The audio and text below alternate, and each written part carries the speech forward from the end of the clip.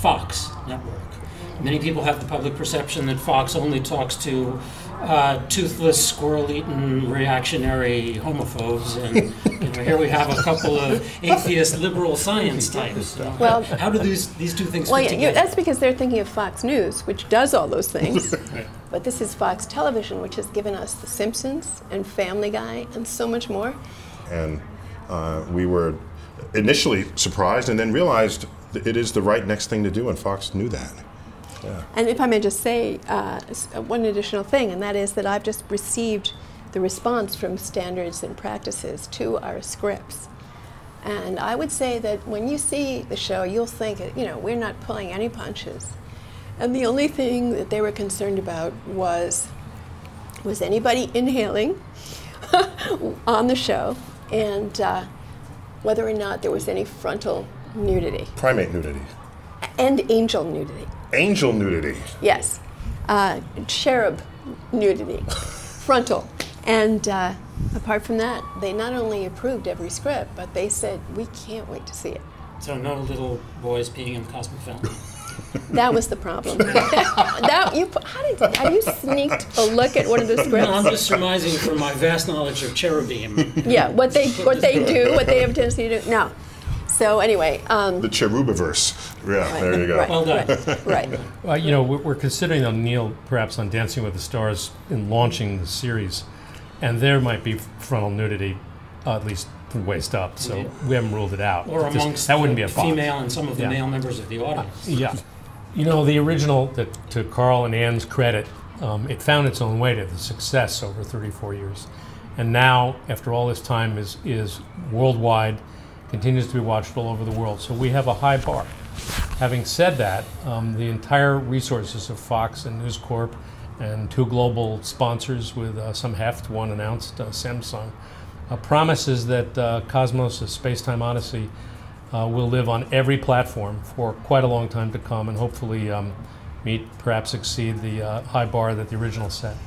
Given that it is on Fox, which is a major network, and National Geographic. At National Geographic, thank you for that, and with an international distribution, there are resources put behind this that includes highly talented filmmakers who were participants in this effort. And it's not just, okay, who has a camera, put it on me while I'm talking. No, it's let's think this completely through in the way cinema is created. And so when you have the full portfolio of Hollywood to bring to bear on telling science stories, I think we've earned the right to expect the high bar that we're reaching for, to expect that we would reach that high bar.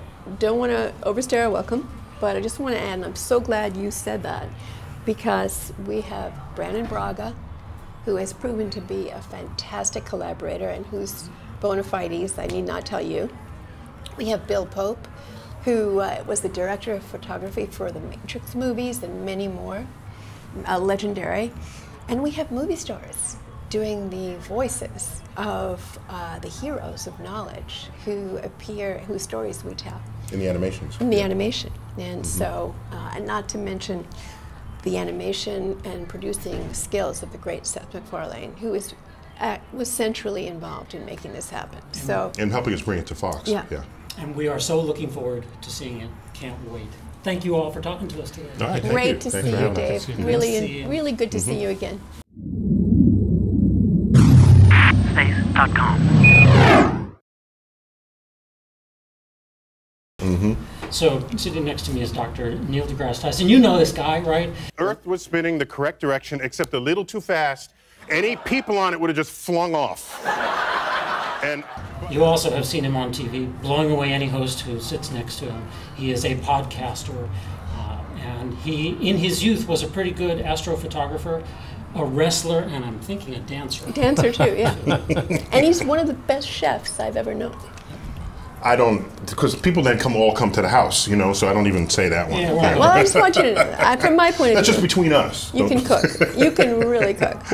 Next to Neil is Annie Druyan. She was one of the three writers, along with Carl Sagan and Stephen Sawyer, on the original Cosmos. She also was responsible for that music that is on that gold disc on one of the two Voyagers, and one of them, as we know, has just left the domain of the sun. It's out there in interstellar space, so send more Chuck Berry. Yeah.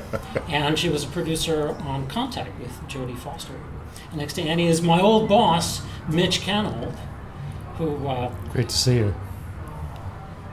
Let's burn the negative, collect the insurance. You're good memory. Google that. Let's see where that goes.